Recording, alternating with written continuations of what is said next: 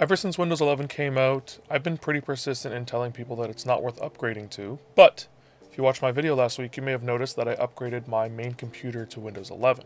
Now the major reason for this is I actually upgraded my CPU and motherboard last week. I changed from a 3900X to the 5950X and an entirely new Asus motherboard, and with that I did a fresh install of Windows. I'll typically do this every 1 or 2 years anyways. I'll start Windows off entirely fresh, helps clean up any kind of issues that have kind of piled up over time, and it really helps speed up the system and kind of get rid of a little bit of the bugginess that can happen sometimes over time.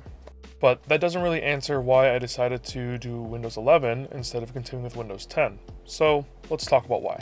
Now my first major reason is when I'm doing walkthroughs or guides on videos, a lot of people now who are getting new computers who use my videos to learn things are doing so on Windows 11, so this is a lot easier for them to understand the interface and where I'm going. Second reason is I wanted to have kind of a new computer feeling and experience, and switching over operating systems really helps with that, so that was another big one. And the final major reason that I decided to switch to Windows 11 is that there are a lot of great new features available in Windows 11 that I've been itching to try, and although I do get some of them on my laptop which runs Windows 11, it came with Windows 11, it does not have the 2H22 update, which I got on my desktop, which has some of these features baked in. So one of the big features I was really excited to try was running Android apps on Windows. You can use virtualization on your computer to run basically an Android subsystem within Windows, and it allows you to use apps. So this is a really cool way for me to possibly look into using when doing walkthroughs with apps instead of recording things onto my phone. It's a lot more difficult that way, and this might be a little bit easier. And it's just another fun thing to play around with. Speaking of subsystems, having the ability to install a Linux subsystem is also really awesome. I've been really enjoying playing around with Linux now that I have my Steam Deck. I've used Linux in the past a little bit. I've used Mint and stuff like that as backups. I use it when copying large files, and I tinker with it just a little bit.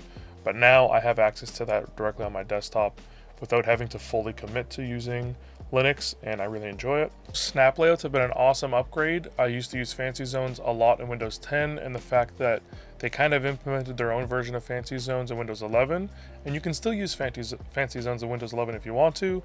Snap layouts have been awesome. Also, the improvements to virtual desktops has been absolutely incredible. I use virtual desktops a lot, especially now that I'm recording a lot of videos when I record my desktop. So using them is really awesome, and the improvements that they've made to them and just the visual experience of navigating between them has been great. And then two slightly smaller but important to me and really fun things about Windows 11 is one, obviously it's a new look. I really enjoy the way that Windows 11 looks. It looks nice and modern. It looks fresh. It's a very appealing looking OS. And they brought back the login sound, which, very small thing, but I absolutely love it.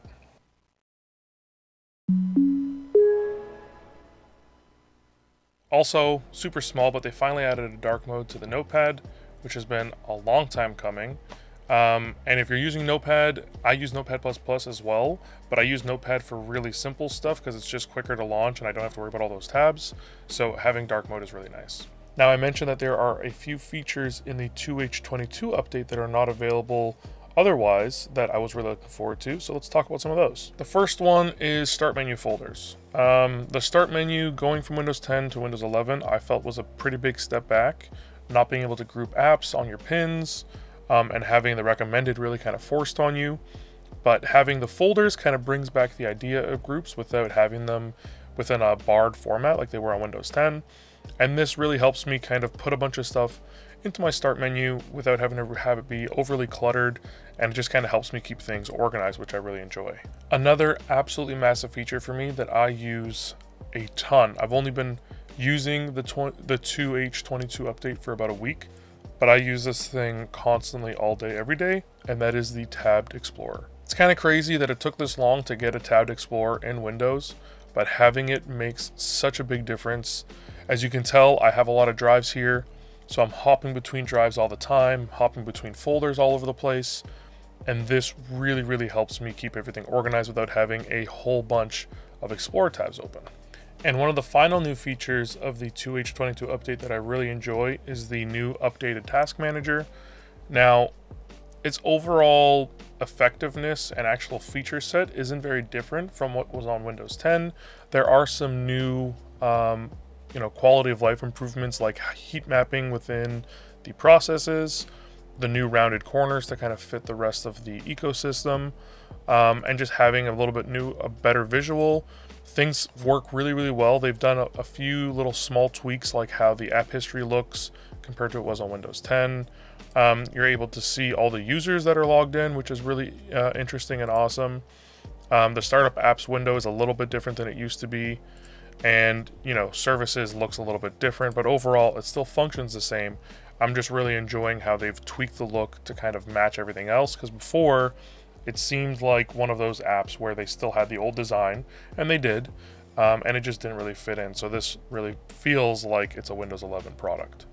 Now, that's not to say that Windows 11 has been a perfect upgrade for me, and there are a lot of pain points, but fortunately, two of the tools that I've mentioned previously, both O&O Shutup 10, which works for Windows 11 as well, and also This Is Win 11, which is now kind of bulked in to the dBlow OS. I think that's how you pronounce it.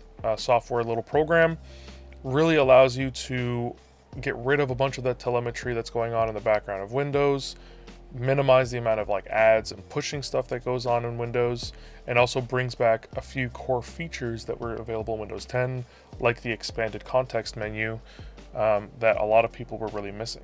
Now, to finish off this video, is it really worth upgrading to Windows 11?